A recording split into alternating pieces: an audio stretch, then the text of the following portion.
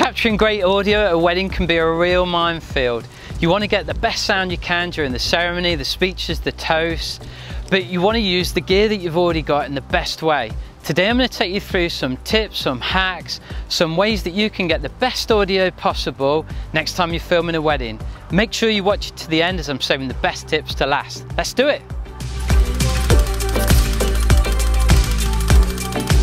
So the first tip today is all about when you're doing recordings in a church. You may only have one recorder, or you might be short on time, and if you have like 3 or 4 people doing readings, you may not have time to go and mic them all individually. So what I recommend is have a chat with the priest or the vicar, find out where people are going to be doing their readings from, and there's a good chance you'll find one of these, a lectern mic. So instead of micing up each individual person, all you need to do is mic the lectern mic.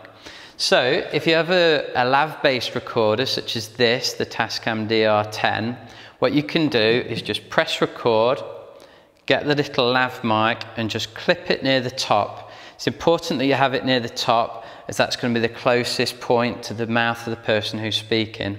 That's going to get you great audio. So with grateful hearts, let us rejoice and shout a hallelujah, magnifying the King of Kings and Lord of Lords. However, if you've not got a lav mic, there's a very good chance you're going to have one of these, the Sony TX650. And what you can do if you've got one of these is you can buy this. This is a mic sleeve. So all you do is you press record on your Sony, you slide it into the mic sleeve, and then with the lav mic, you can just wrap it round right near the top again so you get the best audio. And then that too will record great audio for you during the readings. Okay, so tip number 2 is all about outdoor ceremonies. If you want to capture audio of people doing readings during these ceremonies and you don't have many recorders available, what we recommend is take along a clipboard. We clip this, the Sony TX650, onto the top of the clipboard, and then make sure that everybody who's doing a reading holds the clipboard as they do it. It means that you get perfect audio from everybody who speaks.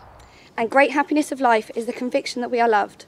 Loved for ourselves, and even loved of spite of ourselves.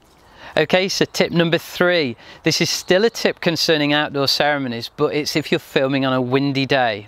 Whether you're using a Sony TX650 or a Tascam with a lav mic, it's going to be really windy and you're going to get lots of rustly sounds on your audio. So what I recommend you use is these. They're called Ryco undercovers. I'm actually wearing one now. It consists of a sticky little label that you put under your clothing. And what you have to do is you take the lav mic, you have to pull the cap off and you pull off the clip. You stick it to the underside of the clothing.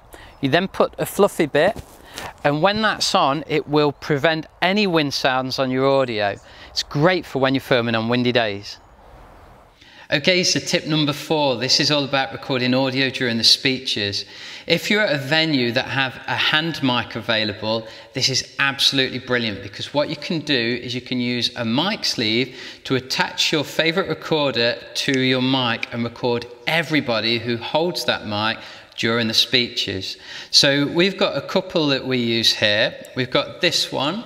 This is for the Sony TX650, very popular recorder indeed. We just slide it into the small compartment of the sleeve, just like that. And then obviously make sure you press record at the beginning. And then you can slide it onto the main one.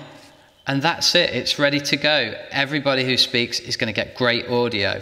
You're so beautiful, kind, funny and caring, and I feel the luckiest man in the world to stand here and call you my wife.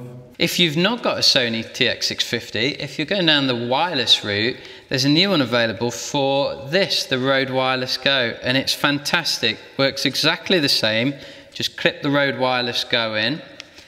And this one is very special because it's been designed to go at the bottom of the mic. So the reason you need it at the bottom is because the audio is very hot, it's very loud off this Rode mic. So by having it at the bottom rather than the top, it's the optimum distance away from the person speaking to get really nice audio. And finally, tip number 5. This is also for the speeches, but if you're at speeches and the venue don't have a hand mic, this is another great solution. What we've got here is we've got a little table mic. This is a Manfrotto one, and it's brilliant because it's got this button on the side. You press it in, you can quickly angle it however you need it. And what we've plugged into the top of it is the Rode Video Micro. You could also use one like this, the Rode Video Mic Pro. It doesn't matter which. You just plug it in, screw it on the top there, and we've got the Rode Wireless Go transmitter here. So all we do is we plug that into the input slot on the transmitter. We have the receiver plugged into a camera. You need to make sure it's a camera that's going to record constantly through the whole speeches. And that's it. Every time someone does a speech, you just need to quickly move this along the table, have it pointed towards the chest of the person who's speaking, and you're going to get great audio direct into the camera. Always use a backup still on top of the person, but this is a great audio that you can use for the whole speeches. You are a real credit to our family, and you look stunningly beautiful today. And this has been the best day of my life, and a great privilege to give you away. And finally, regardless of whichever audio recording method you use, always try to have one, preferably two backups running, just in case things go wrong.